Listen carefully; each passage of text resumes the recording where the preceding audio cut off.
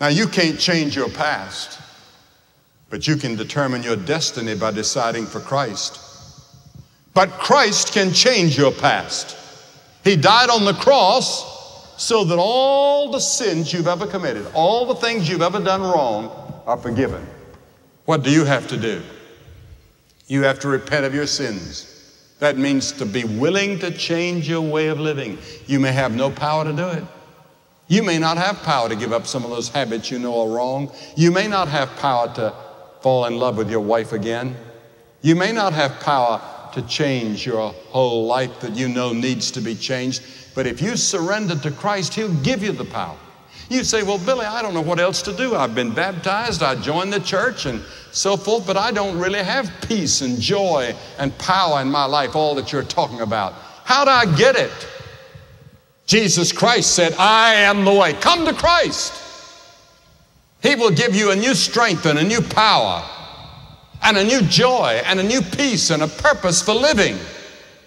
Every person that ever lived has to make the same choice. It's either the world and its pleasures and its gods, or it's Christ. Which is it for you? Who are you choosing? Who are you voting for?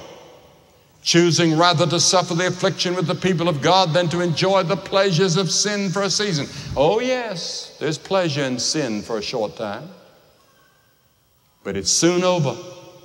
The hangover comes, and there's nothing you can do about it. It's going to be there. Choose Christ, and there'll never be a hangover except joy and peace. And it's an urgent decision, because to delay makes the right decision harder. Indecision in itself is a choice. Not to decide is to decide not to. If you have a ticket for a flight to Atlanta tonight and can't decide whether to go or not, if you wait past the departure time, the choice will have been made. The plane will take off without you. Decisions are made whether we make them or not. Time decides if you will not. And time always decides against you. There's a lonely arena in the depths of your heart where the greatest battle of life must be fought alone. That's your decision about Christ. Your parents can't make it for you. The church can't make it for you.